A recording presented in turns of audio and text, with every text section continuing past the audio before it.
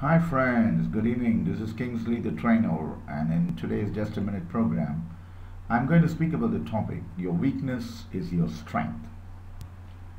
So I'm going to speak about this topic for a minute. Amazing, isn't it? So I'm going to say that your weakness is your strength. Because you're weak, you're strong, and God operates more with His power in a weak person because you need to rely on Him for His strength. Otherwise, you would not mind about Him. Hence, you might be made weak so that He operates in you to make you strong. Always confess, God is my strength and my present help. Hence, rejoice in your weakness, because in your weakness, His strength is perfect and His grace is sufficient for you. Thanks for watching this video, and keep watching to watch more programs for Just a Minute each and every day. And this is Kingsley the trainer, signing off.